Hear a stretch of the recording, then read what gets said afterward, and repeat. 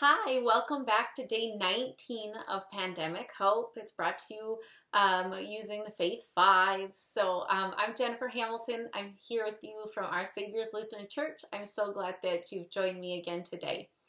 So today's reading is from Psalm 44, and it says, "We have heard it with our ears, O God. Our ancestors have told us what you did in their days, in days long ago. With your hand you drove out the nations, and you planted our ancestors. You crushed the peoples and made our ancestors flourish. It was not by their sword that they won the land, nor did their arm bring them victory. It was your right hand, your arm, and the light of your face, for you loved them.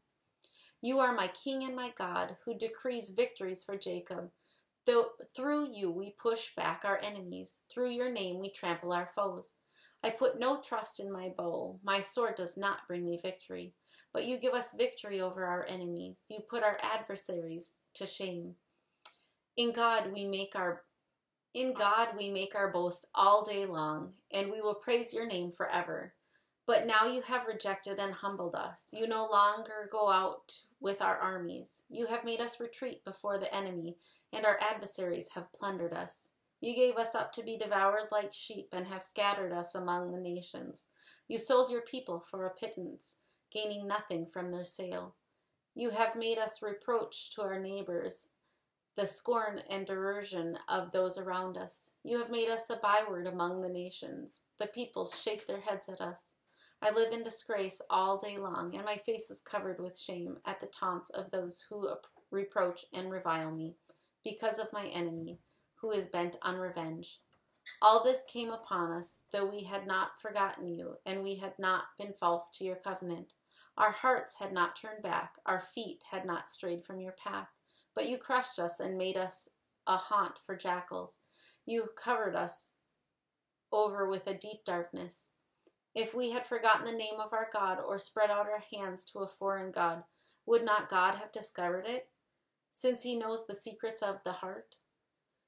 Yet for your sake we face death all day long. We are considered as sheep to be slaughtered. Awake, Lord, why do you sleep? Rouse yourself, do not reject us forever. Why do you hide your face and forget our misery and oppression? We are brought down to the dust. Our bodies cling to the ground. Rise up and help us. Rescue us because of your unfailing love." So this is definitely a cry out to God for help. And so do you feel like crying out to God today? It's okay if you do. Go ahead and do it.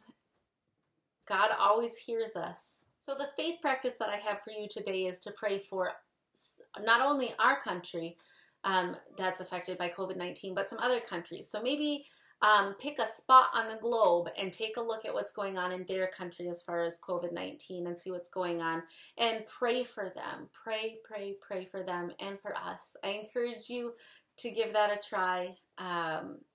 Let me know if you need support. Feel free to reach out. We would love to hear from you. Our contact information is at the end here, either by email or by phone. I hope you have a wonderful day.